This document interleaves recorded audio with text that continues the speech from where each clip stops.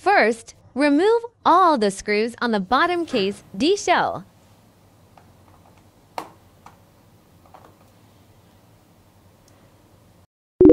Keep the small screws safe.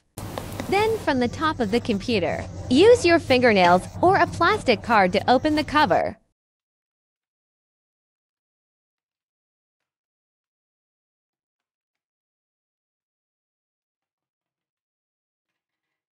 After removing the back cover, there is a battery and to fan positions, SSD bit. The first thing to do is to unscrew one of the screws here.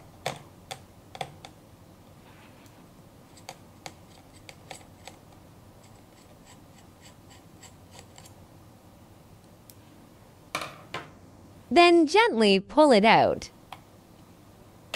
We put this side of the solid-state drive. Tilt the angle slightly and plug it into this buckle position.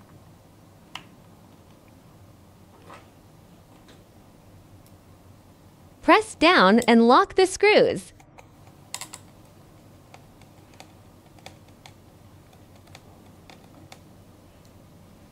Finally, reattach the back cover.